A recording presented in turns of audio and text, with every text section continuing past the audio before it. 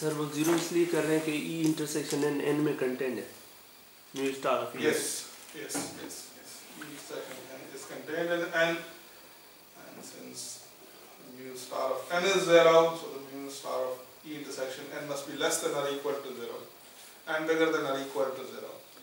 So therefore it must be 0. Okay.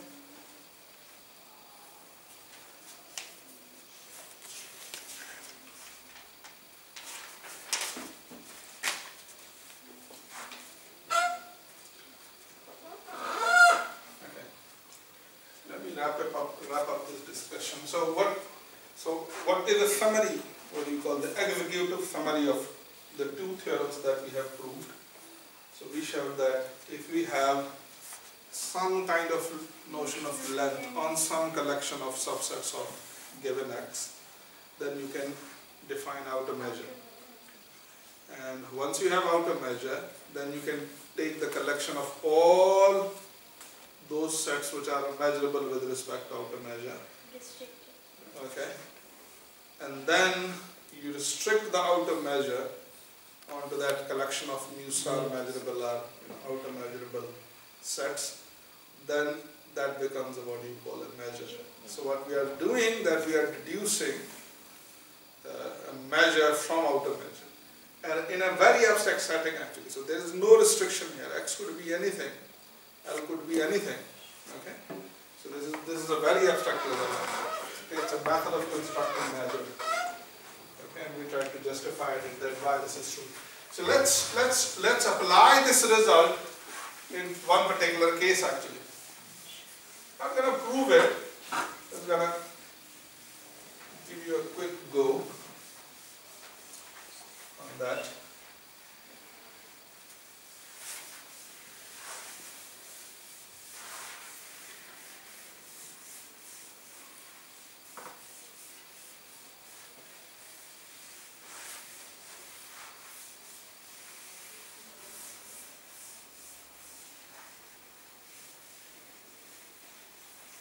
Sir, this is going to be a one way of constructing. Yes, it's an efficient way of constructing measure.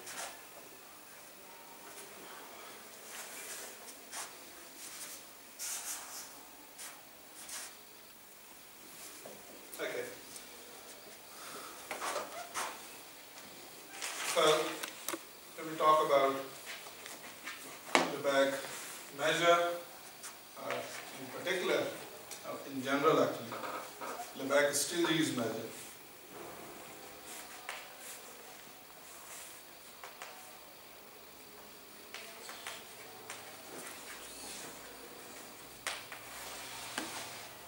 And Lebesgue measure.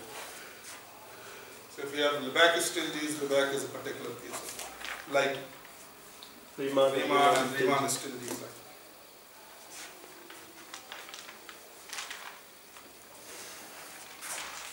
So take x equal to r, particular, and take C be the collection of all interval of this form. Okay, so like I can take open interval, I can take like okay close from this side and open from this side, it makes no difference.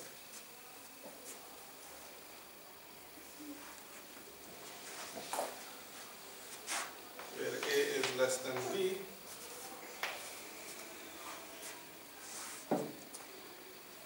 let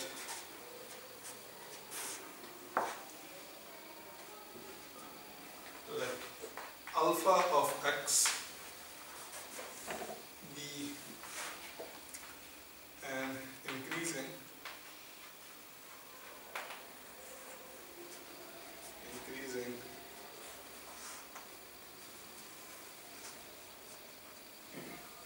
and right continuous map.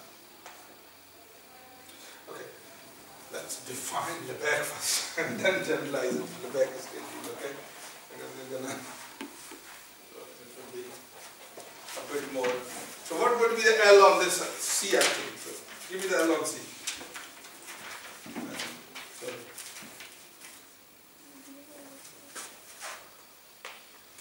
So I need to define an L from C into 0 plus 0 to plus infinity. So since L is a collection of such intervals, I need to define what is the meaning of L onto A to B. So this must be B minus A. B minus B minus huh? L of A to B would be B minus A, something simple like that. So X's are C is A to B, L is a map, and this is everything. So what? Then by definition, or then by the first result, or the first theorem, I can construct an outer measure, and I'm going to name it by M star actually. Okay? The back outer measure. That is going to be a map from all subsets of R into 0 to plus infinity. Okay?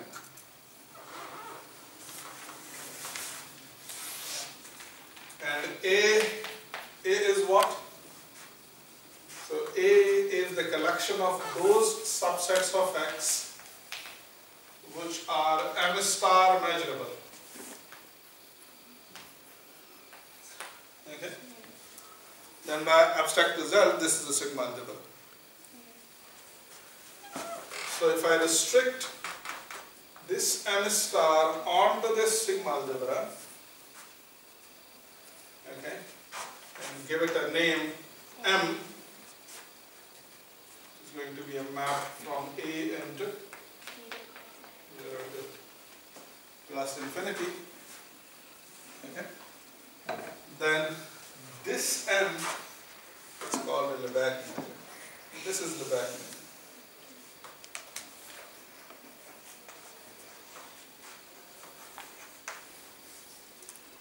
This is Lebesgue measure. Okay. So Lebesgue measure comes through a very concrete application of what do you call outer measure. outer measure. How about if I want to define Lebesgue stilges? Okay.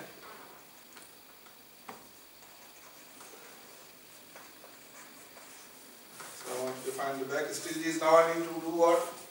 Do the precisely same kind of thing. Okay.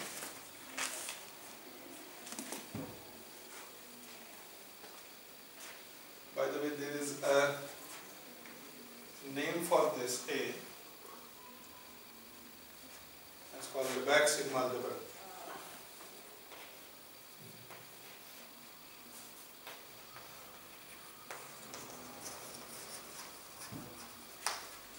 And so when I will say that a set is Lebesgue measurable, it's measurable in this sense actually. Yeah. Okay, so now we can. So in other words, it's an element in A actually. This is not. How about Lebesgue stilges? So for the Lebesgue stilges, okay, Lebesgue stilges measure. What do you need? Let's take same X, same C, but you need what? Notion of length. Function of length actually. Okay? Like the length is depending not only on X, but it's depend on some function actually. So let us assume that alpha of X is increasing. I hope you understand increasing. And right continuous. Like a continuous from right actually. What does it mean? It means that if I take limit z goes to x of alpha of z, x plus from the right, and this must be same as alpha of x. Okay? And if you have such kind of an alpha, then define L on to C from 0 to plus infinity, and L of A to B must be what? Alpha of B minus alpha of A actually. It's a bit more generalization. So that's Lebesgue measure is nothing, it's just alpha of x equal to x. It's one particular case of it. Okay? So Lebesgue still uses generalization. Then what? Then corresponding to this L I can construct a outer measure, and then the sigma algebra, and then I can restrict it, and I can get a measure which will be a Lebesgue outer measure. Sir हमें ये कैसे पता चलेगा? ये तो आ रहे ना length की नोशन, हम केस कर रहे हैं कि ये लेंथ की नोशन है, फिर वहाँ से आउटर में स्ट्रिक्टली मतलब लेंथ की नोशन का क्या मतलब है? लेकिन आपने पहले भी तो डिफाइन किया था, so you have defined, it's like okay, one of the intuitive way would be that okay, we know that what is meaning of this, and we also know that okay, so we did it in the analysis that what is the meaning of this actually. DL functions. Okay? So I just need to, okay, so this is defined for all kind of increasing and like continuous functions. Okay.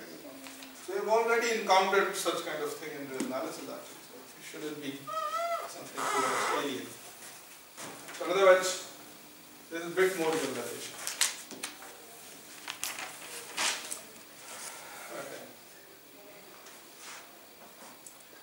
Shall I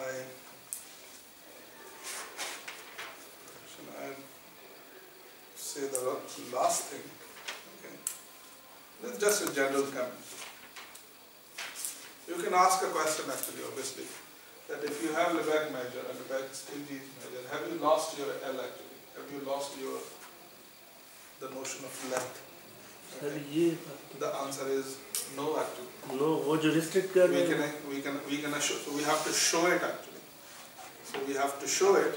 So first of all, I can show that this A contains all Borel sigma algebra actually. A contains Borel sigma algebra. In other words, you take any Borel sets is Lebesgue measurable. Converse. Yes. Converse is interesting. Converse is, this is more than that actually. This is more than Borel sigma algebra. Okay. But usually when we consider, Borel Lebesgue measure, we consider it to be a map from Borel sigma algebra into R actually, which is fine also. Okay. So it contains Borel sigma algebra. Sir, it means कि कौन side भी कर सकते हैं पहले वाली किसी major से कंस्ट्रक्ट करने के बाद. दूसरा, the second thing is that okay, if you take, say for example, a particular Borel set, okay, or maybe an open interval or interval of this form, okay, if you take interval of this form, and you compute Lebesgue measure of it, we can show that it must be same as the length of. So what is the good thing about Lebesgue measure is that it can now measure all kind of these intervals and sets actually, okay. But it can also measure some kind of very counterintuitive kind of sets. For example, you can show that the Cantor set has a measure 0, Lebesgue measure 0. It's like a very complicated set actually. Okay, but it has measure 0. And you can think about it. If you have all this, then you have a whole machinery actually. So in other words, I can do the calculus on Cantor set actually. So in other words, a very crazy set, but I can still define functions on it, and I can define integrals on it, everything. So this machinery is beautiful. It can allow you to do some of the good thing. But obviously, I have to show, not today, but in the next discussion, I will show that still there are sets which you can't measure through this Lebesgue measure. So subsets of R. In other words, this is not equal to 2 to the R actually. So, not every subset of R is Lebesgue measurable. Okay, there are sets which you can't measure.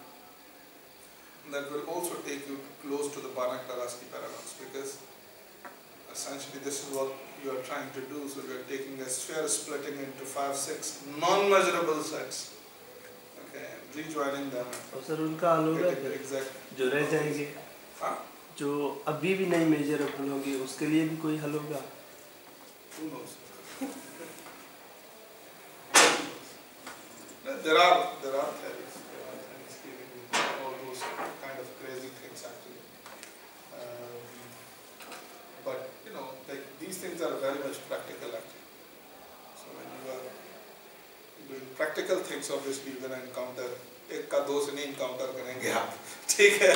आप एक का एक से encounter करेंगे in this world. And maybe some of people also criticize. It's like how are we going to construct that non-measurable set? We're going to use axiom of choice. Troublemaking thing. And once the axiom of choice comes in, it just makes it a bit controversial actually. These are controversial things. So you have two opinions in mathematics actually. One says that so it's like a do mathematics without axiom of choice,